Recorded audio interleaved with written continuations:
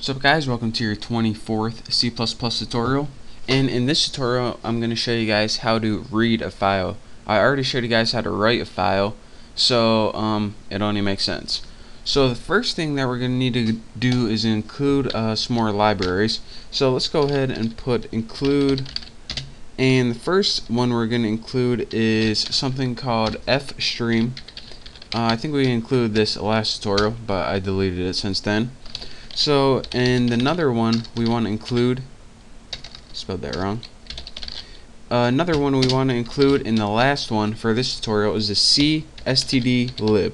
I believe this is the C standard library, and this fstream is going to let us read files, and we need a method from the C standard library because we're going to be using just one function to shut down in case everything goes wrong.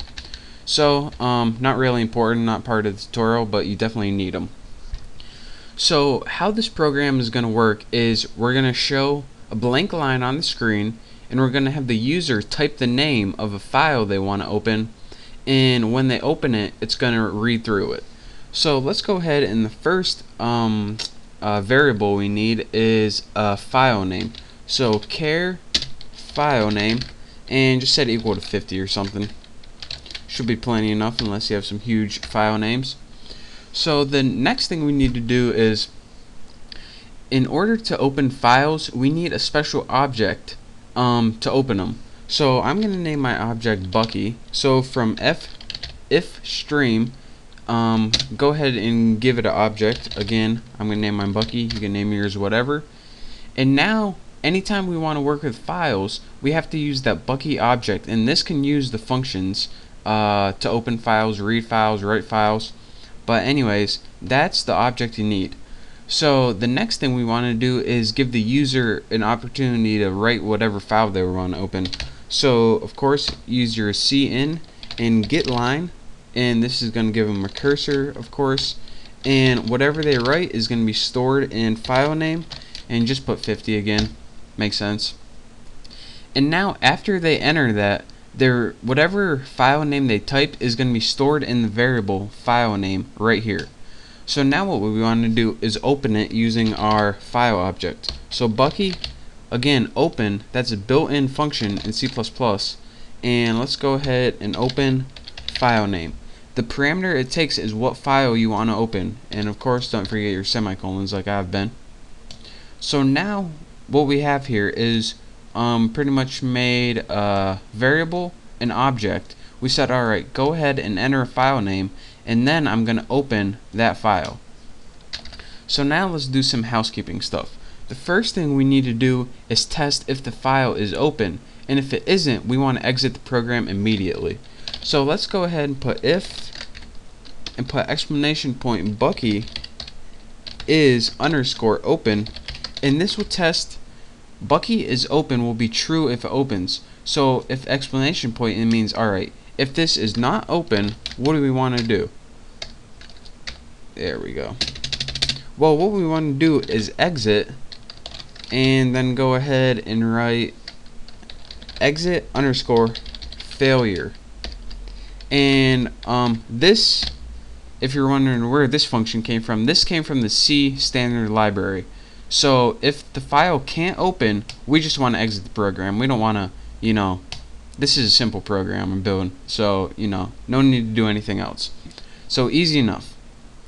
And let me scroll up right here so I can show you guys a little more.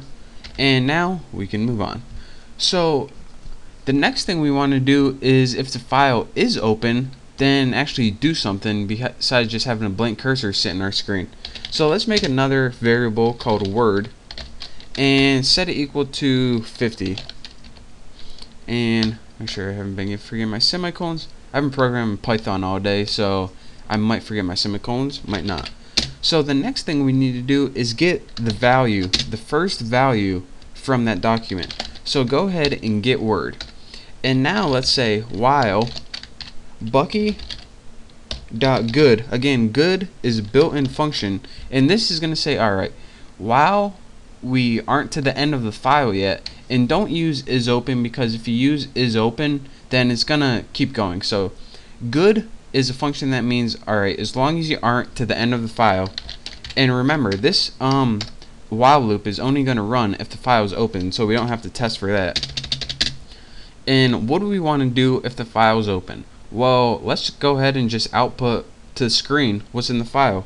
So cout word, remember that's the value, and then let's go ahead and add a space in between, because if we don't, it's going to look like a huge long word, because whenever it loops through, it's going to omit the spaces.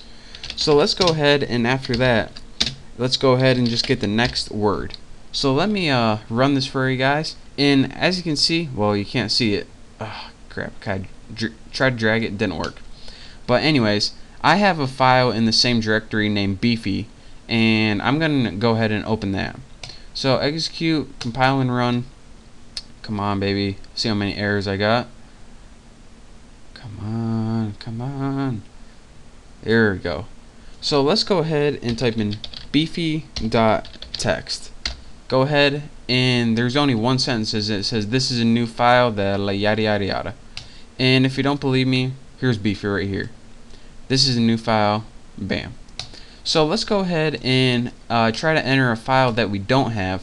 Let's go ahead. See, I had beefy in that same directory, but I don't have a file called like tuna fish or something. So tuna fish.txt. Open that, it exits. So let me show you guys one more time how this works. We went and we included this stuff so we can use the built-in functions that came with what we wanted to use. You should know what those mean. But here's to the meat of our program. We first made a variable called file name, because whenever they inputted that, we need something to store their file name in. We next built an object so we can work with files. We had them input something on the screen and they stored it in the variable file name. We next opened that file, depending on what it was, and we said, alright, if that's not a file and if we can't open it, just exit the program like we did when we typed tuna fish. But if it is, then do this. What you need to do is we need to make a new variable to store the values. Each value was a word, so that's why I named it word. And then what this did is just loop through each word and put a space in between. And at the end of that, of course, system pause, return nothing, yada yada yada. Not that exciting, but you need to know it.